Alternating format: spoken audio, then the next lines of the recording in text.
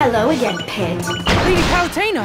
Now how did you make it through that barrier? It seems you're not the helpless, sniveling little thing you were before.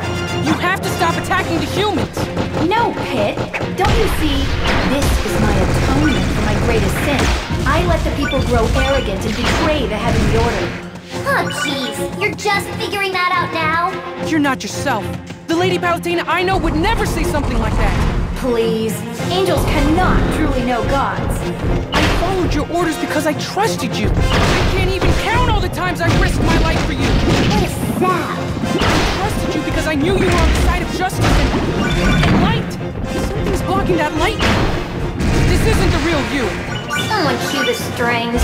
Hey, would you mind holding the commentary for just 2 seconds for reading? Why, yes. Yes, I would. These are goddesses you're talking to here, Pit. Watch your tone. Put out, Phosphora! The goddess of light has turned dark. Skyworld is destroyed. Everything is wrong, and it's up to me to make things right! Oh, Pit. You never change, do you? You're just as naive as ever. I'm not naive. Don't get me wrong. I appreciate how easy that's made things for me. But you have to understand, the past is gone. Fine. If that's the way you really feel, I guess I have no choice. As the captain of your guard, it's my duty to save you from what you've become. And if saving you means defeating you, then I'll do what I have to do.